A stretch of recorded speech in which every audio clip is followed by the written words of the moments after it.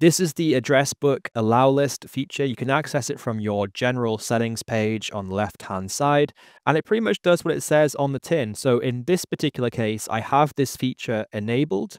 And by the way, to enable and disable this feature, you have to go through a verification process. You can't just switch it on and off as you go. This is on now, and in order to switch it off, it has some effort you have to go through. You have to verify it.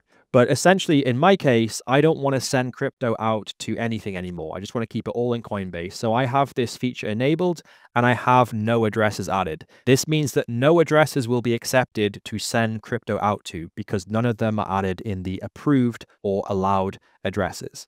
Now, to add a new address, it takes 48 hours. The address will go through a pending stage of 48 hours before it's officially allowed to be an address if you do want to add addresses.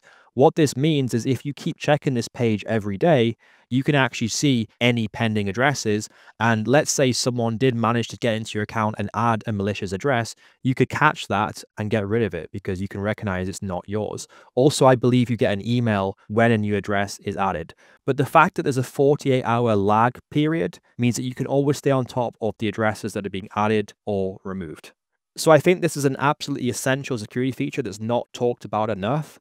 This will save you. This can be used to make sure that no malicious addresses are ever added to your account. And as I mentioned before, the 48-hour period is so good. That gives you all the time to closely monitor which addresses are being used. So I would highly recommend you enable this. If you are sending loads of stuff out to different wallets and exchanges, that will add a little bit of a roadblock because obviously you're going to have to manually add each address. That might be quite inconvenient, so you might want to weigh up if that's worth putting in or not, if that's worth using this feature.